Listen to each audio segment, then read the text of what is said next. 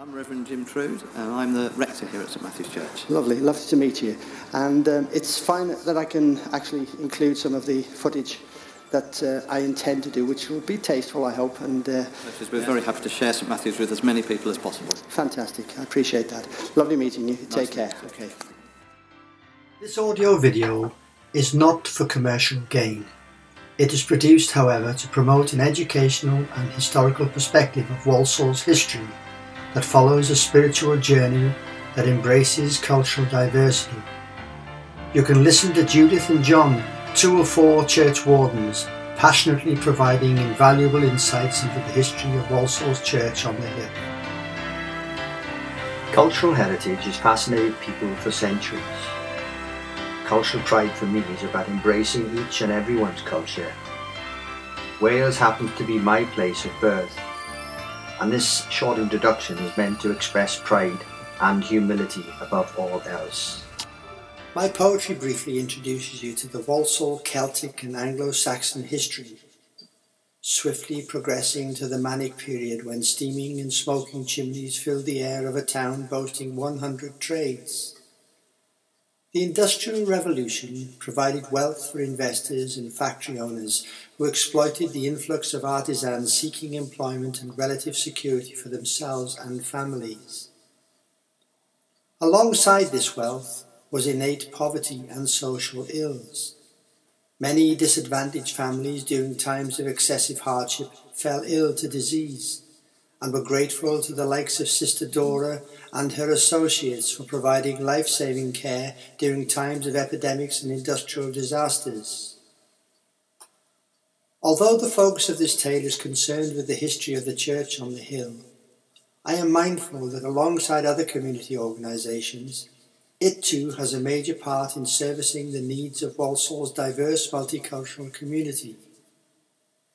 We begin with once upon a time, when Walsall was known as Walsall. In 5th century AD, pillaging Saxons invaded our shores, travelled to West Mercia, ravaged, killed our village folk, usurped indigenous Britons against primordial wills, fought against their colonialist foe, forced to seek refuge amidst Celtic hills. An inextricable connection was made. Wales was part of its home. Soothsayers may well have mingled, historical Druids' heath still prevails.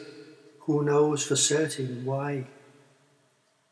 Atop of Church Hill those Druids can still be seen, wandering through the landscape, their ghostly spirits drift along, the Celtic roots a lilting song. Walhall, to Walsall they belong. Until that time the Celts did reign. Yes, Walsall, known as Walhall, translated means a hollow or valley. Walsall wood, a nook or cranny.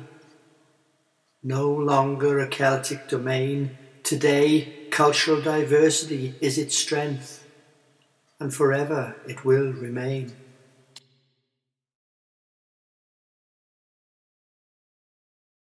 You are, please. I'm Judith, I'm a church warden. I've been coming to the church for many years, but I've only been a warden since April. Lovely. So still new at the job. But enjoying it. Very much so. Lovely. Yes, and I'm John. I'm another of the... we've got four church wardens here. Yes. We're unusual. Yeah. Most churches have two. We've got four. Is that because it's such a large building? It is because it's a large church, and I think it's also the historic church for Walsall. So historically there were two wardens for the town, for the borough, and two for what was called the foreign, which was the outer parts of Walsall. Okay. At one point going right up as far as Bloxwich, but wow. Obviously not in more recent times. What is the history of St Matthews? Are you able to just concisely say when it was actually built? John's the expert on this. Well, we don't have a date of foundation. We know that the church has been here for more than 800 years. Wow. So the first reference to Walsall Parish Church is from the year 1200. And the church has been on this site for at least that period. As you say, with it being a prominent site, it's likely that it predates that by some period. The earliest part of the present church is the crypt, which is below the chancel at the east end, and that dates from round about 1150 to 1250, and has a true medieval feel to it, doesn't it? Wow. But the nave of the church dates from about 1820, when it was completely rebuilt. The chancel, the east end of the church, dates from the 1460s. We did have a gas explosion in Victorian times. We did Oh. indeed, yes. Really? Yes. A big calamity. What was that involved in? Is that Well, I think at the time it was the church had gas lighting, and I think they smelt gas during one of the services and asked the... a lot of hot air? I think they asked the verger to investigate where the leak was coming from, and unfortunately he did that with a lighted candle. As people do. As they do, and there was a major explosion at the west end, just by the west door. Wow. And the church was badly damaged, some of the stained glass was damaged. More significantly, the verger was killed as a result of the explosion. Very tragic, yeah. Yeah. Okay. Well, that's really interesting, and I really appreciate your contribution. Take care. Okay, thanks a lot. Pleasure to meet you, and thank You you very too. much. There is no doubt that Judith and John's enthusiasm inspired me to seek out even more information about this amazing church that has stood on Walsall's most prominent hill since the 13th century. It continues to overlook the four corners of its borough, in spite of the unquenching appetites of various commercial developers who are seemingly hell-bent on casting shadows over this ancient church. Thankfully, St Matthews not only has the high moral ground, but it still towers over its commercial competitors, although trying to capture unimpeded photographs of its architecture and beauty remains quite challenging. When I researched some of the previous photographs featuring Walsall's church on the hill, it was indeed noticeable that urbanisation and industrialisation brought with it a mixed bag of changes. Not all were welcome.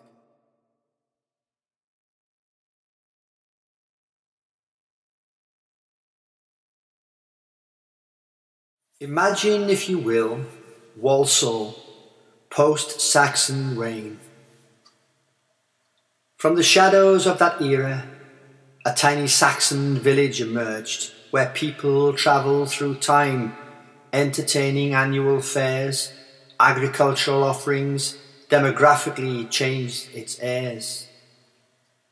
Fast forward centuries or more, the emergence of industrialisation, a wealthy commodity of combustible coal, submerged beneath a Midland scene, brought wealth to Walsall shores, black gold, a landowner's dream. The smithy in his workshop, paddling his bellows and thrusting his armour, a battle he fought each minute of each hour, refusing to accede to emerging steam power. Industrial demands, the artisan's nightmare, ferrous ironworks towered the horizons, smoke and smog littered the air, the smithy diversified his ironware. A miracle amidst the toxic smoke, St Matthews' pulchritudinous spire loomed above the noxious fire. The tower clog ticked away, the social landscape still here today. Many untold mysteries St Matthews withholds, esoteric medieval tales it conspires not to tell.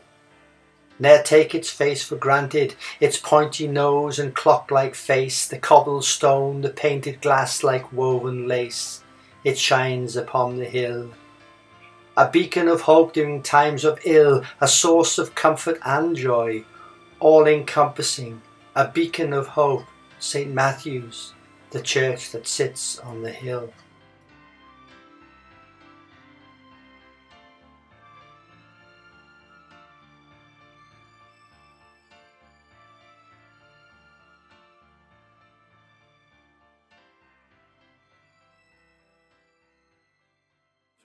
Purposes, we're very happy to share St Matthews with as many people as possible. Fantastic. I appreciate that.